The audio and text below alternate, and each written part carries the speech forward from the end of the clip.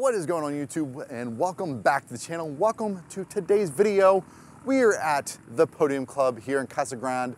I have that sweet little beast right there, the V4R, for another track day, and I'm going to do a little video on sort of my experience from the time I bought it to now, and having a few track days and a couple, I think 1,800 miles under my belt, and really go over what I love, what I don't love, and just some other little tidbits that I found about it. And let's discuss the V4R in a bit of detail. Hoping you can hear me with all the wind.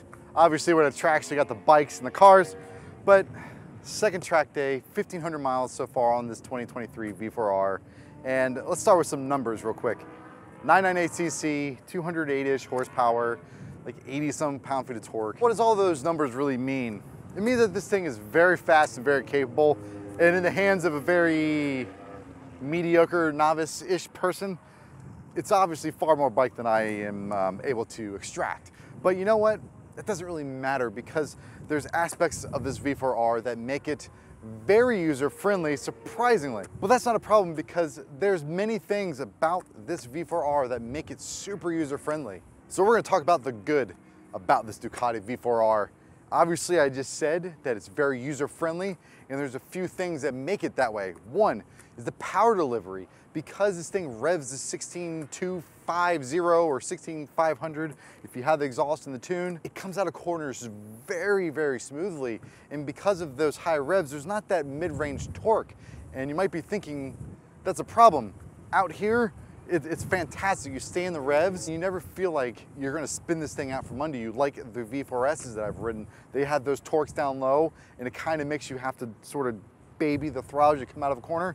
Not so much with the V4R, and I love that. Another aspect about the V4R that I absolutely love are these brakes. They're so strong, they have great feel, they have a very strong initial bite. I know some people don't quite like how strong the bite is initially, but me personally, I like that, and then I can progressively squeeze through it. They never let me down. I've actually, because I've only ridden this track twice, when I have to go through a brake, there's a part that kind of creases like this. I sort of target fixated for a split second and almost went in the dirt, but because the brakes are so good, I just leaned on them a little bit and steered back to where it needed to go. Love the brakes on this V4R. The next thing I love are the ergonomics of the V4R. To me, this feels lovely. The reach to the bars is perfect for me, and then to get down, I'm not doing this like I was on my Aprilia. It is comfortable to get down and then to move around on. Sort of tied together, I'm gonna do the electronic suite and the quick shifter. If you put the quick shifter in the GP shift, I think the transmission is absolutely flawless. When you have it the other way around, it has times where it gets hung up and just a little clunky. The V4R is supposed to be in GP, at least that's what it feels like to me. And if you have one of these, I strongly recommend switching it over, because it is honestly that much of a difference that you will notice it. Now the electronic suite, wheel control, traction control, stability control, slide, like it has all of the Ducati suite of electronics, and they work beautifully. They're not so invasive that when you get into a little slide that it tries to really restrict your power. It doesn't have that feeling, kind of like the Honda CBR 1000RR or the Aprilia. If you remember my RS4 1100 factory on track, I would come out of a turn and accelerate, and you'd see the lights go, and then there's just no power to come up a hill. The Ducati really manages that so incredibly well. The all-in suspension that is on this, I know it's not the electronic, and for the longest time, I wanted only the S models because I liked the electronic suspension. I rode the street more often than the track, almost 99% more street than track, and now I'm leaning more towards the track, so I'm finding that these static manual suspensions make so much more sense because of the adjustability and the tunability. Yes, the dynamic setup or the fixed setup that you have on the V4S, where you can sort of tweak it yourself, is really good, but this takes it to another level. And if you're sticking to the track, definitely go this route. I will say on the street, I thought the suspension would be rough and unforgiving. It's far from that. I have a stretch of road before I go home that is incredibly bumpy and a little ridiculous. The suspension keeps you planted. I'm not bouncing around like the older Panigales I used to have, would try to buck you off. This suspension is actually pretty plush for what it is. And I think that it makes it an okay street bike, not a great street bike. Last good thing is I'm gonna talk about this little guy right here. We're gonna start it up and you're gonna hear some clickety clackety because you're gonna deal with it.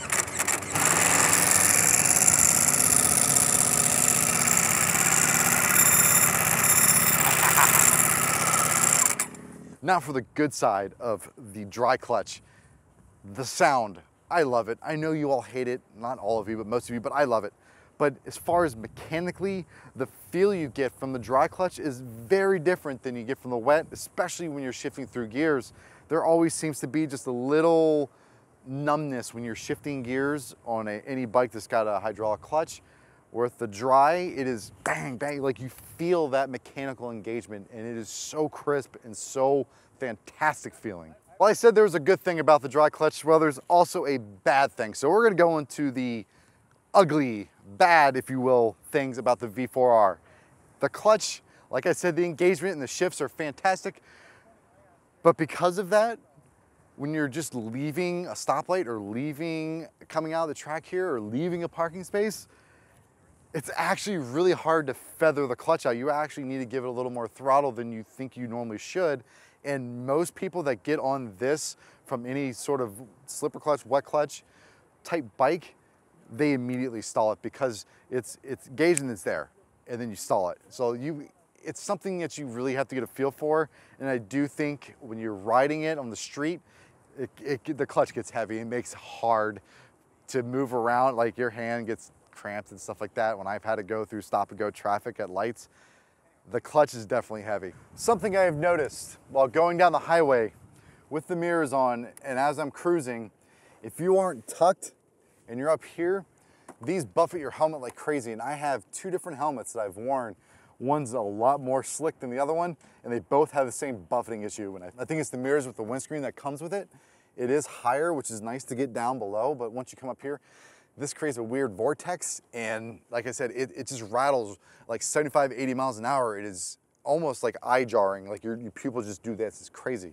Another not so great thing, and maybe it's just me personally, is this thing has a soft 4,000 RPM rev limit in neutral. Listen.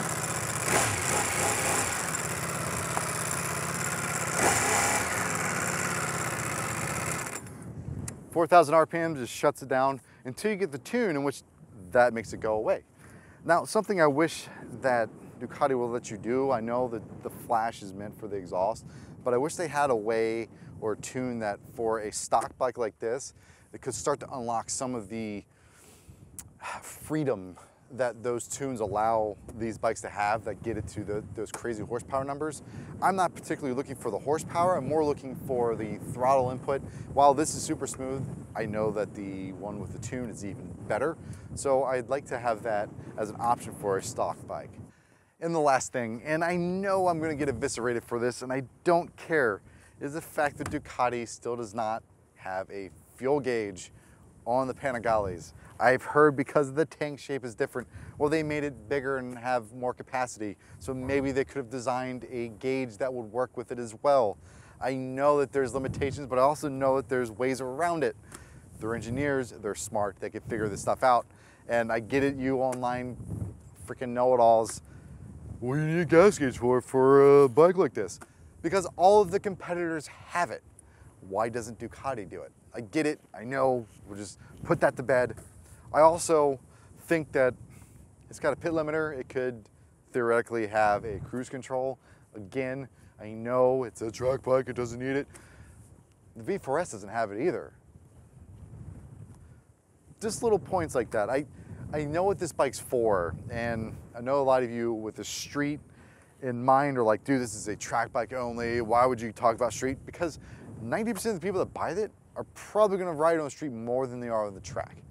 And that's what these are for, the people that are gonna buy this thing and ride it more often on street than on track. And these little notions, these little things might sway you to not get a V4R, maybe get a V4S, but probably go you down the line of something like the Aprilia or the BMW S1000R or the RS4, because they have certain creature comforts that the Ducati does not have. I think I said that was the last one, but I'm not done. We're gonna add one more.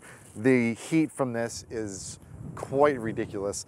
Now, I will say, in all honesty, on the track, I didn't quite notice it nearly as much. It's also only 70 degrees out here, but it doesn't take that long for this to heat up and become just a searing heat on your calf. And I don't mean like, oh, it gets hot. Like, it actually starts to burn your freaking calf, and I gotta move my foot out. The old ones used to come up under the tail here, and they would actually fry the inside of your thighs with the cylinder head heat. It was always, Ducatis have always been hot, the Panigales especially, but that spot is quite unbearable. So what does all this mean? What does all this good and bad mean for the V4R? Nothing, really. This is an opinion. This is what I've experienced while riding it and the things that I've really enjoyed and some of the things I've noticed that weren't the greatest. That all being said, the V4R is an insanely capable machine. I freaking love riding it. I'm very happy because it sort of brought back the rawness that I thought was missing on some of the other V4 models prior to getting to this point, because they made the S's very rideable. Like the SP2, again, very rideable bike. And this, again, as I mentioned, is user-friendly, but there's still a rawness to it. Like when you get on it and it starts to really pick up as you rev out, it's an absolute monster. And I love the feeling that I have when I get off this, because not only do I just think about it all the time, but I walk out there and I'll turn around and just stare at this. It is such a gorgeous machine. And yeah, those are my 1,500 mile review points. The good, the bad. Did a ride. We got some more coming. So with that, I hope you all have a good one. I'm out.